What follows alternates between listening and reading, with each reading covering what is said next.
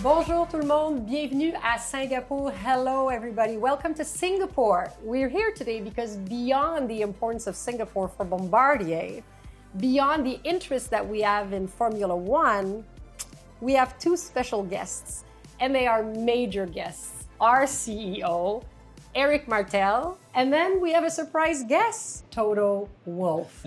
Hi, Toto. Hi. Eric, what are we here to announce today? I think here today to announce a special partnership, with Toto and Bombardier.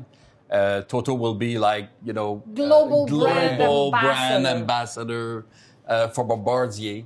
And we're very delighted by that because there's a lot of things, we'll talk about it, a lot of things in common between, Toto and Bombardier. So we're excited about this announcement. What is your perception of Bombardier, of our planes, or of our company? My best friend was Niki Lauda, and he was a long-time Bombardier client. Before we became so close, I was actually a Bombardier customer before with a Learjet, with a 40.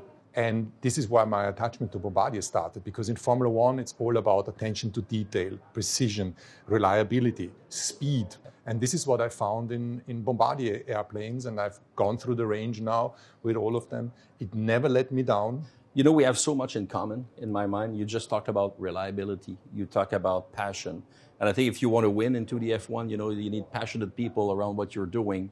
And I think in our industry, it's about the same thing. So about F1, Toto, how do you get prepared for a race like this in Singapore? It's about being mentally fit. So we stay on a European time zone because the race is in the evening. So we pretend it's actually the early afternoon. And then it's about setting the car up well. So it's about delivering perfection this weekend. There is no room for error if you want to be on top on Sunday evening. Thank you.